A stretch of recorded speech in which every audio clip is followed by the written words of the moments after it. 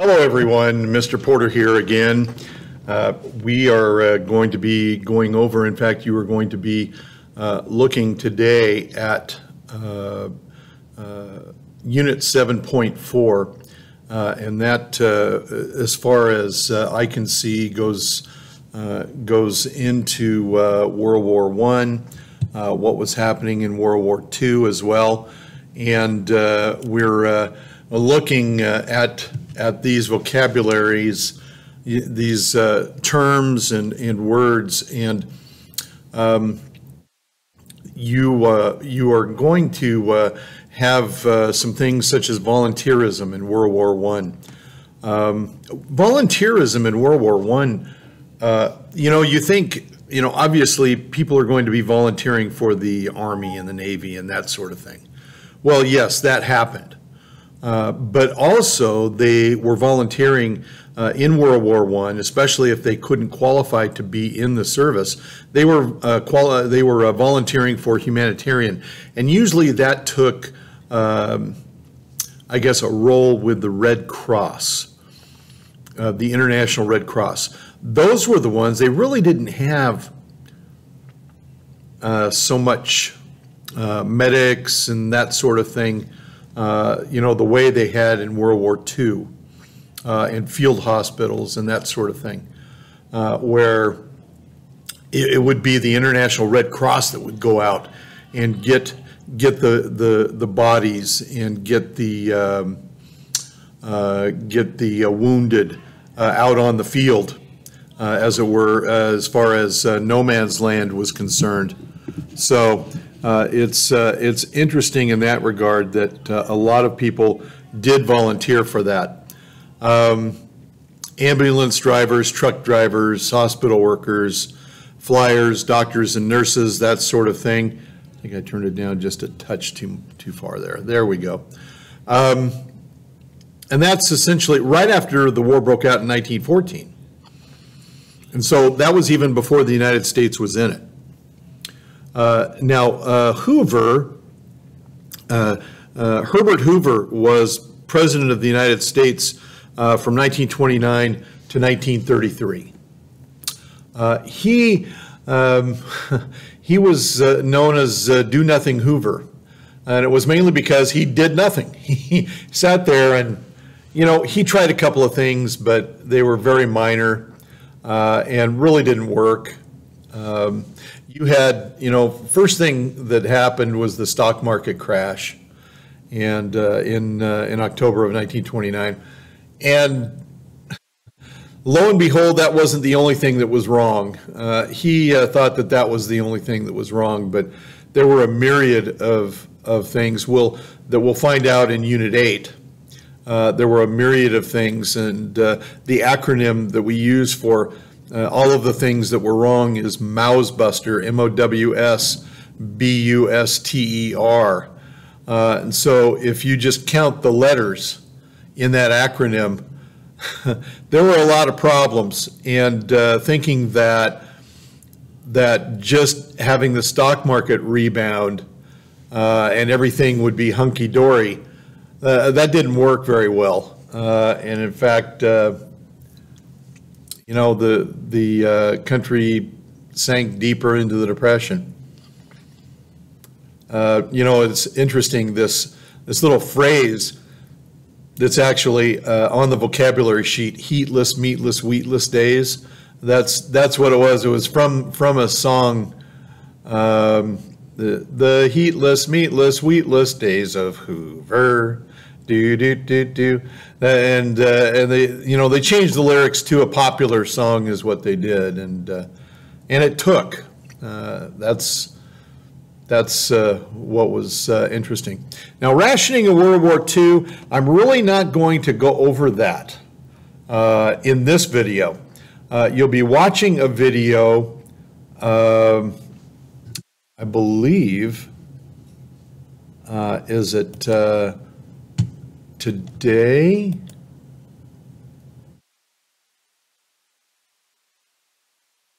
Yes, it is. After this is over, you'll be watching another video, which is about a half hour long, and it's amazing in that it goes over. It's about a half hour, 29 minutes or so.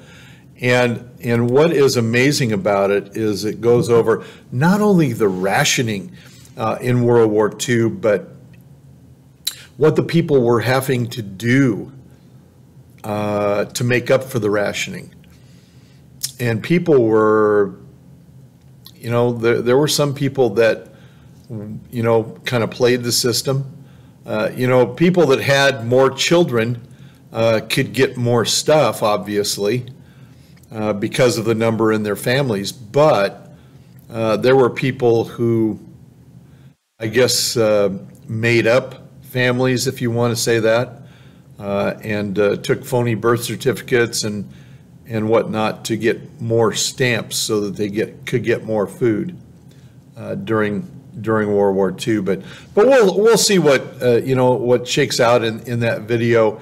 It was a report by Eric Sevareid, who used to be one of the major television reporters for CBS News, along with Walter Cronkite. So you'll like that. Now the conservation efforts, in World War I, it was people were trying to conserve wheat, they were trying to conserve meat, sugar, fats, so those items could be sent overseas. Now, obviously, it didn't. The war didn't last as long.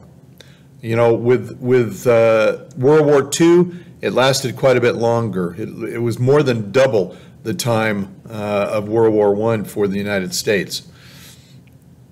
But there was, they were using alternatives like honey or molasses even for sugar, and corn or barley for wheat.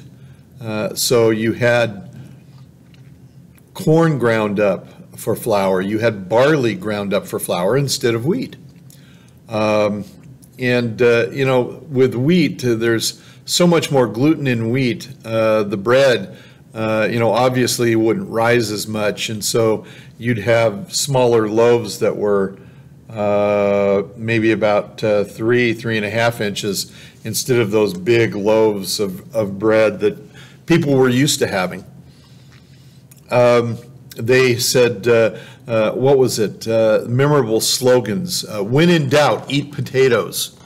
Help us observe the gospel of the clean plate. Meatless Mondays, wheatless Wednesdays, that sort of thing. And interesting, in World War II, there was shortages that happened really from the beginning of the war. Meat, sugar, canned goods, fuel, clothing. And it was amazing. People could buy 2 pairs of shoes a year, and that was it.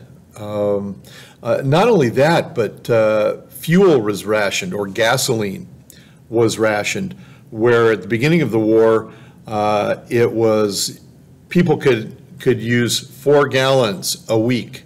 4 gallons a week. And you have to remember, these were big cars, heavy cars that didn't get very good gas mileage. They weren't running around in a 30 or 35 or 40 mile per gallon car. Okay, they were in a 7 or 8 or 9 or 10 gallon mile per hour car, or miles per gallon car. Okay, so they couldn't go very far. A trip to downtown and home, that was about it. It was like that. And in fact, later in the war, it was changed to 2 gallons a week. Obviously, doctors were exempt from that. First responders, what we call first responders today, police, fire, they were exempt from that. But ordinary people, by the end of the war, it was down to two gallons a week. Not very much driving going on. And obviously for farm vehicles was a little bit different as well. Now, propaganda. propaganda was going on both sides. And during the video that you'll be watching after this, you'll notice that there was propaganda put out by, I want to say the studios about, and not only the studios, but also caricatures of the Germans, caricatures of the Japanese, caricatures of the Italians were, shall we say, not very flattering, okay? Very, very, very rough caricatures. And these were also put not only in cartoons that were done during movies, people would go see, but they were also made into posters that were all around town. So, and you have to remember too, it wasn't the United States that was doing a lot of propaganda. There was a lot of propaganda going on in Japan, a lot of propaganda going on in Germany. I mean, they had a minister of information, Joseph Goebbels. He was not just the minister of information, I mean, he was the chief propagandist. Let's put it that way. That's exactly what he was. He was the chief propagandist. War bonds and raising taxes. Now, yeah, that's what they tried to do. They would get celebrities for war bond drives. And not only would the celebrities would get people to come in and buy these bonds, but they'd also give autographs to people that would buy a bond, you know, that type of thing, and it was huge. And then you know, you have taxes or not just regular, you know, the taxes that people would pay on things, but also income taxes were increased during that time. And it was all to pay for the war effort, you know, and that's how they paid for it. And some borrowing. You also had a Selective Service Act in 1940. It was prior to the U.S. going into the war. And the Selective Service System was started. And I know about that. I had to actually register with the Selective Service System, even though the draft had ended right after Vietnam. But I've got my my draft card in my safe deposit box. It's interesting that several of my friends in high school burned theirs as a result of something that almost happened during our senior year. We thought we were going to war with Cambodia because Cambodia seized a ship. President Ford sent in the Marines, and I had a few friends that were ready to head for Canada.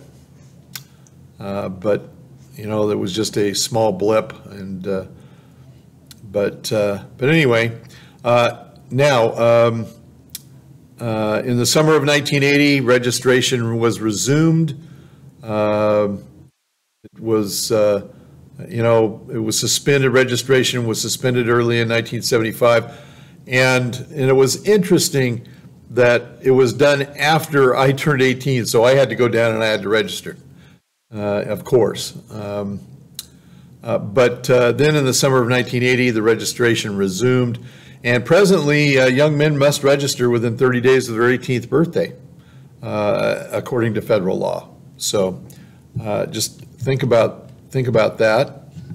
And I believe that's it. That's it for my portion. Of course, the next video you'll be watching has to do with the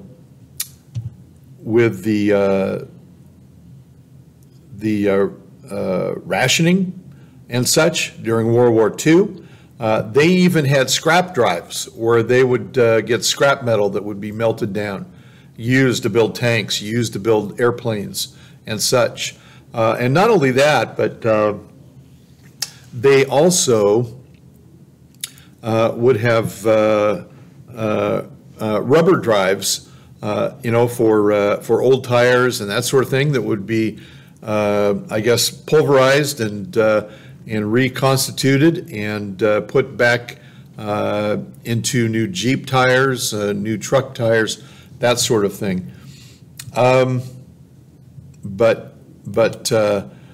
Anyway, what we're going to be doing is actually, after that video on rationing, after you watch this video and then the video on rationing in World War II, you'll have a Venn diagram to do.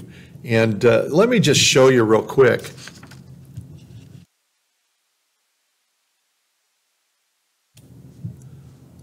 What they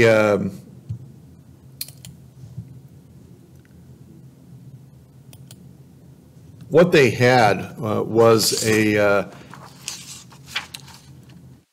this Venn diagram here. You'll notice it's just a regular Venn diagram with two joining circles. And what I wanted you to do was to look up on Google the role of government in the economy during World War I and World War II. Now, obviously, it doesn't matter which one you have for World War I and World War II. That doesn't matter. What you're going to do is try to find out things about each one that maybe only happened during that time period. But then the ones that happened in both, obviously, you're going to be putting it in the middle. Okay? So that's what we have to look forward to today. Obviously, you won't be turning this in. Do not turn anything in today. You will turn it in tomorrow, but it needs to be completed. Just like you need to watch the video on rationing, watch this video, and if you're listening right now, you're watching this video, obviously, right? So do that, and that would take up at least half, if not more, watching these two videos, because I'm looking at the time here and we're over 17 minutes. So, it's 29 minutes for the rationing video. So that's more than half the class. So you'll have a good amount of time to work on the Venn diagram. So that's what I would like for you to do, is work mostly the rest of the class on that Venn diagram. You should be able to find quite a few things on Google. All right. So anyway, that's what we want to do. Look forward to that. We will see you guys tomorrow. Take care. Bye-bye.